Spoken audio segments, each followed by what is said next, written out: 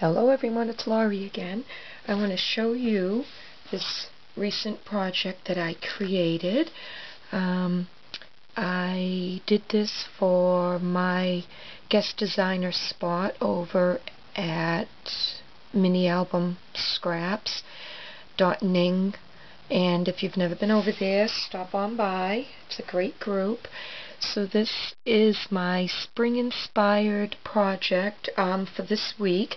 I'm going to do my best to put together a tutorial on how we make this, and I will get that done. It'll probably be done on Wednesday.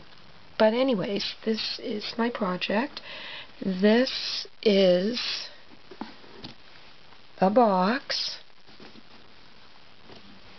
that I've made into like a birdhouse.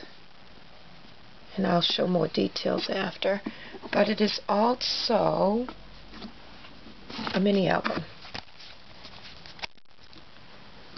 And that it's not decorated. I have to add all the embellishments. So the covers to the mini album are actually the roof. And this is made from a priority box that I cut down. That's the inside. So priority boxes are free at the post office. So that's what I made it from. So let me put the roof back on. I'm going to decorate this part too, but this is the front with the bird, and around here the whole, I have a I think this is Cane Company, this butterfly right here, and this is a frame from Making Memories, and I glued a stick that I found out in the yard and attached the bird. And I just have an assortment of prima flowers and leaves and some ferns and Cane Company butterflies. And the fencing is from a cricket cartridge, and I didn't bring the name up, so I don't know. And I have a bumblebee, which is from Jolie's, that I attached to a piece of wire right there.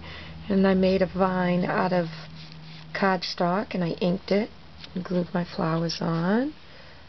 Some more prima flowers. So, but it's a spring themed project. Let's see, then this lifts up. Let me go back a little bit. Oops, sorry ladies. Let me go back. Alright, and this is the cover of the, and this is the other side. I have an embossed butterfly down here, and just, it's handmade roses down here, prima,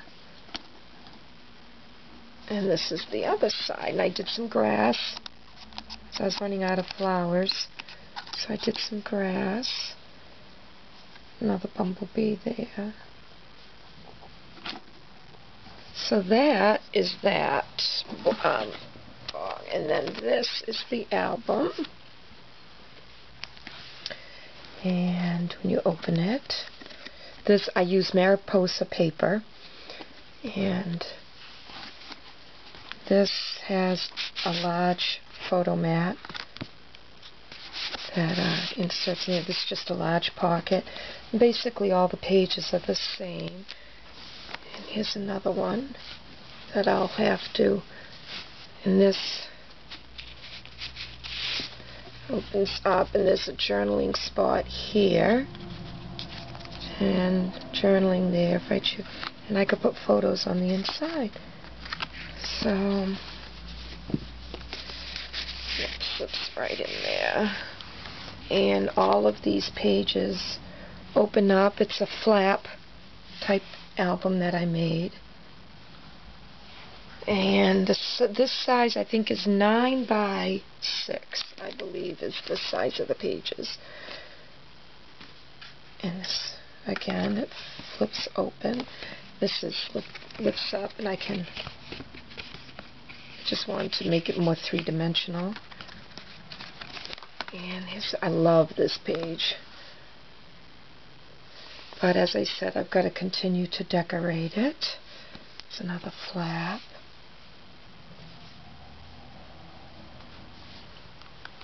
And And I should hopefully have the rest of this done this week. So when I do the tutorial, I'll be able to show you the whole completed project. And then there's that. Oh, I thought that was the end of this. Again is another long pocket.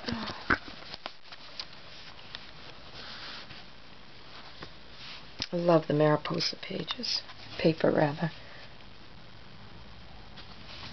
So there's lots of room for lots of photos because the book is so big. So,